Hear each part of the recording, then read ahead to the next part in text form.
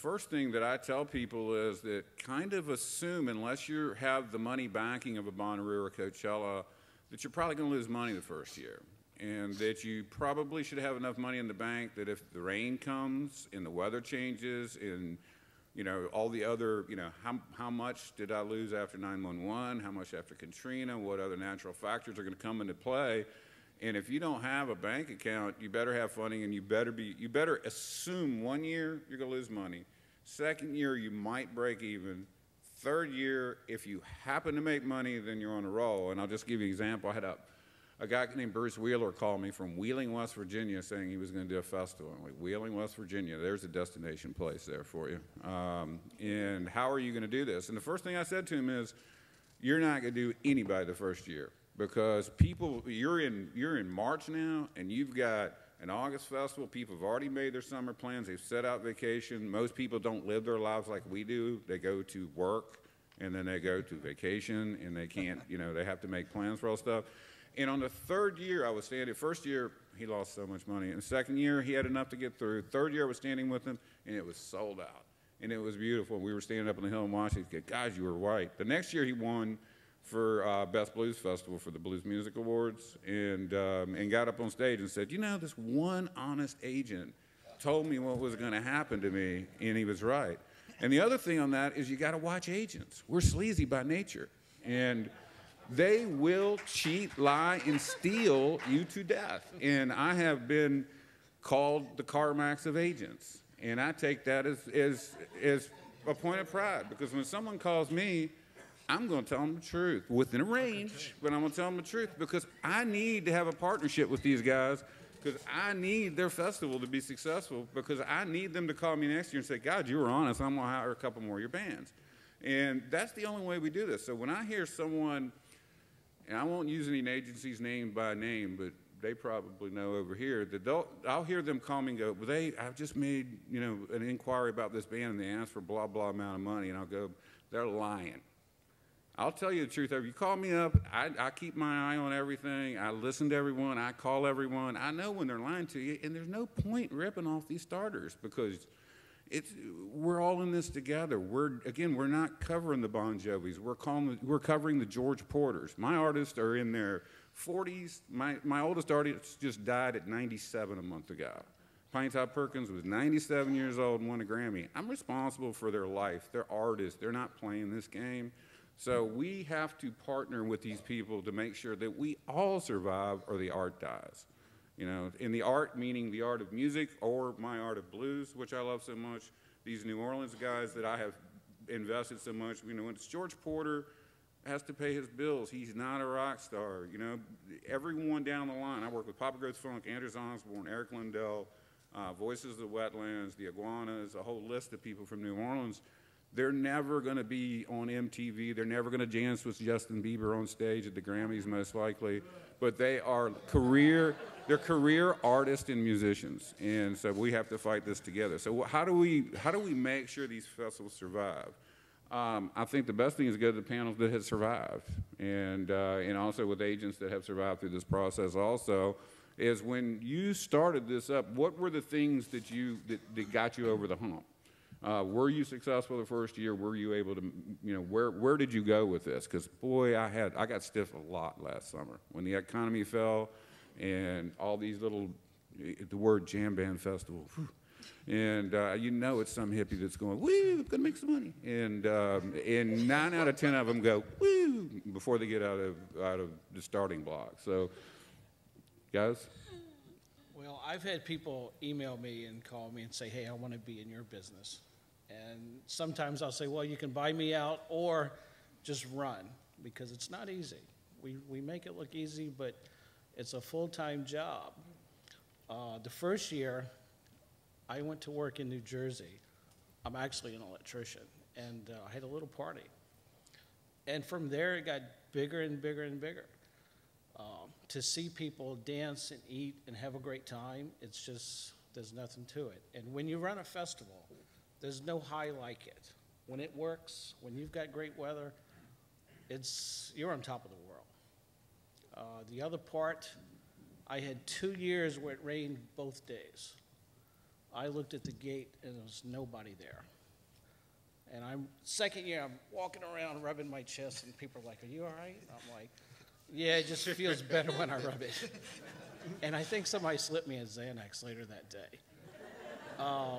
You know, it's highs and lows, and you got to be able to take it. I think it really depends on the model of the festival that you're running, and there's so many different models that we have up here, and there's indoors and outdoors and different things. And the kind of music that I liked, I knew you could never make money doing it in terms of running the festival, which is why I've been in the not-for-profit field. So our festival, we're a $3.4 million budget a year. We have a full-time staff of 10 people. We earn 40% of our annual budget through ticket sales, and we raise the other 60%. And that comes from a combination of individuals, corporations, foundations, and a very small bit of government. And we have a staff that works year-round to procure all that money. So we're raising almost $1.85 million to support these things. But if you're going to bust kids in for free to see things, you've got to raise money to do that. My dad loves to joke with me and say, "I see you're succeeding at being not-for-profit." And that's okay. That's fine, because, you know, the American Cancer Society or his church or whatever is not-for-profit. So we have a model that's not-for-profit, but it's working. You have an annual budget of 3.4. You budget at the beginning of the year as long as you make that budget work. And this year we're going to make that budget work. We've had it was $600,000 event 9 years ago. It's now $3.4 million. We had a staff of 4. Now we're a staff of 10. We've had 9 consecutive years of record ticket sales. More people are giving us money than ever before, and I think it's because we have a quality product. We have 42% of the people that attend the festival come from more than 200 miles away. They stay an average of 4.5 days, and they spend an average of $475 per day in our community. And we know that because we interview the patrons. We keep very careful statistics. We have to prove to the city and to the people who give us money that we're worthy of that, and a lot of times you're justifying it on what's called economic development model. The economy, you're helping the economy of Savannah. And that's what we're doing. We have a small city, we're 130,000 people, but we use the backdrop of this historic place, Savannah, Georgia, which was spared by Sherman when he burned up most of Georgia in the Civil War.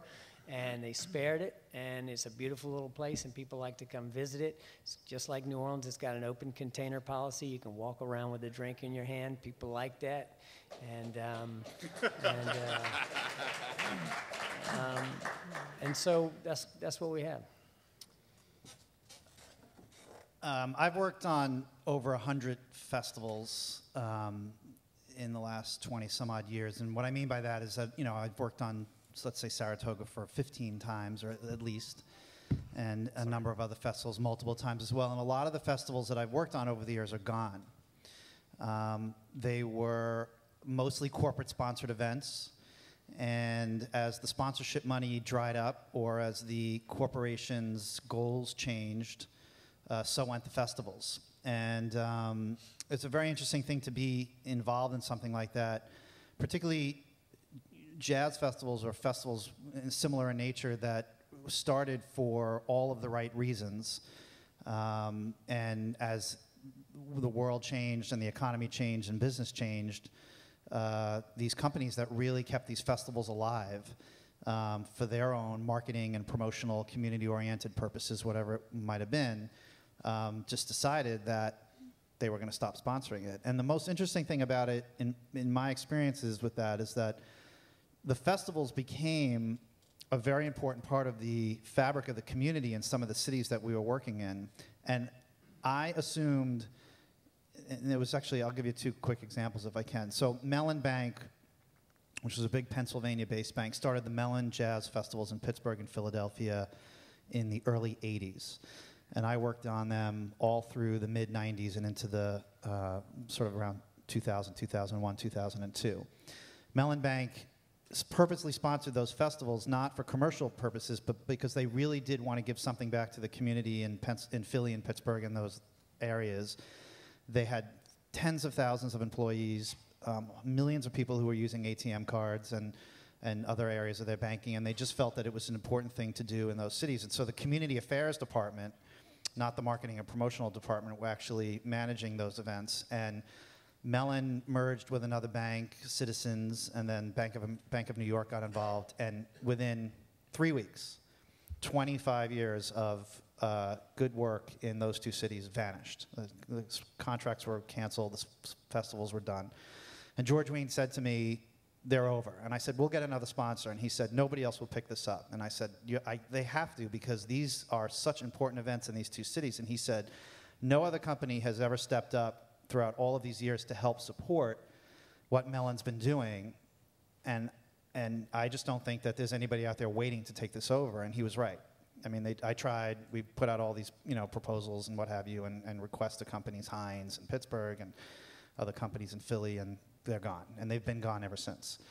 And so it's an interesting thing how that all plays out. And I think that it's a very important part of my personal experiences on how these things go. And there are a lot of other things, events that have lasted, a long time. And I think it's about the fact that we all up here, particularly whether it's for-profit or not-for-profit, are working on what we call evergreen events. Those massive festivals, All Points West and Rothbury, burned out because the budgets were so massive, and their goal going into those festivals was to make as much money as they possibly could within a 2 or 3 year model, based on the investments that they were putting into the festivals. It was pure business calculations. And after 2 years, both festivals, they saw we're done with this. And they were not investing in those events for the future, which is fine.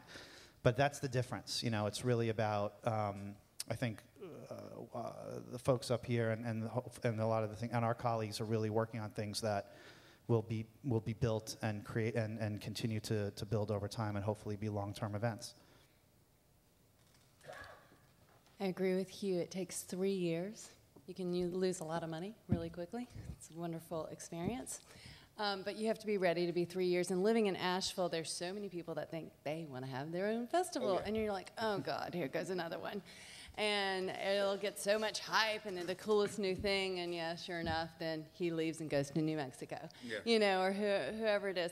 But the NEA did their first ever study this past year on festivals and the importance of festivals in our communities.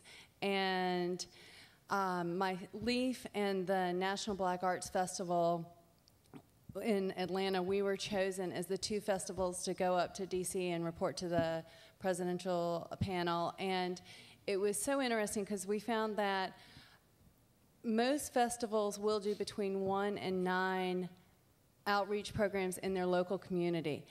LEAF does 60 outreach programs yearly in our local community. Scott, who runs the programs here for the Jazz Fest Foundation, does, God only knows how many programs in the local community here. So when you're talking about these festivals that are spending tons and tons of money, and what does it go to? How does it better the community? How does it better and have a lasting impact on the people that are coming?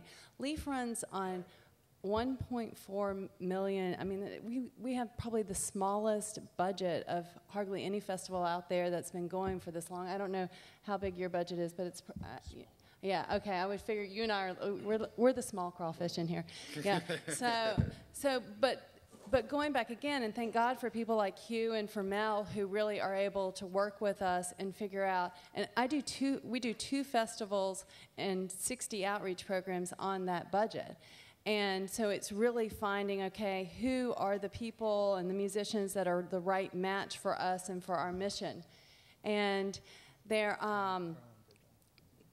it all comes down to, too, is that people like you guys finding that festivals are still important, whether it be in your community or your lives, that help make it. And then people like Saria, who's sitting here in the front row, she's probably out there right now one of the best staff and festival volunteers. I don't know how many festivals you volunteer staff at, but I know at least 10 off the top of my head. But it's people like her that are out there that are really surrounding myself and other directors who are making these festivals happen. So it's the collaboration. I think you brought up the collaborative point.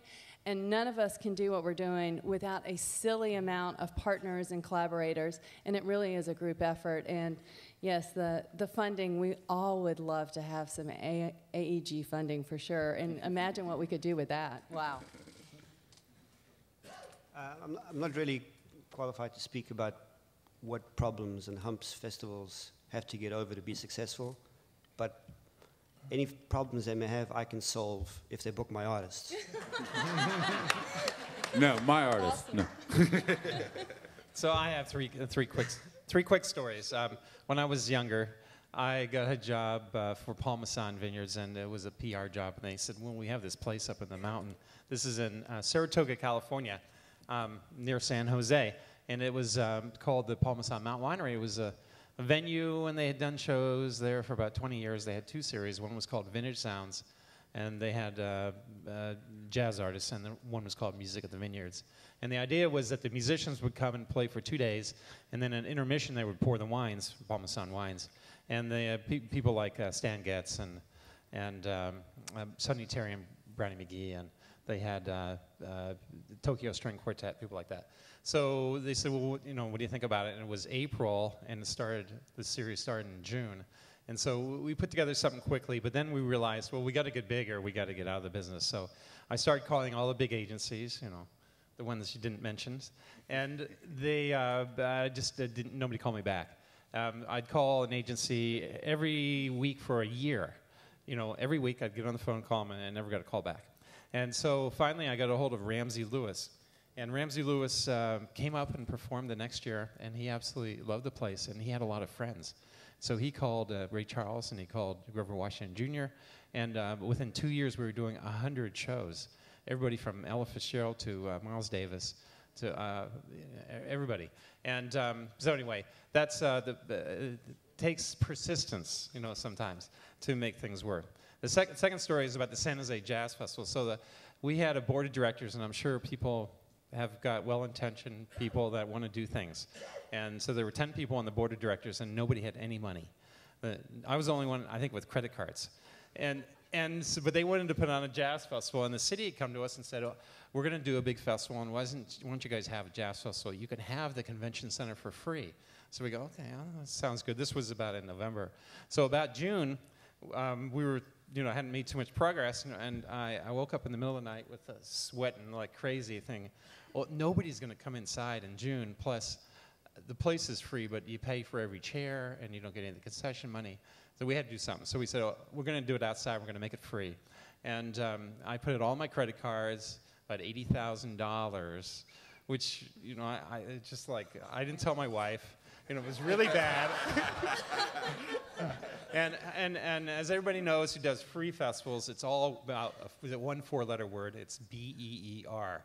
You know, if you can sell the beer, you can make your festival successful. So we had about 20,000 people show up. We had 2 days, and then we continued it, and I got, you know, broke even, got my money back. But 3 years later, we got too big, and we lost $80,000 in the festival. It wasn't on my credit cards then, but what we did was we called every one of our vendors. We had paid all the musicians, every one of our vendors, and asked them to do it for, if we could pay them 10 cents on the dollar, and they all said yes. And then we continued on. So we made a big mistake, but luckily we stayed in business. And the last story is about thinking on your feet, and that's I don't remember how long it was, maybe about 10 years ago. We had our second day between the third and the last act.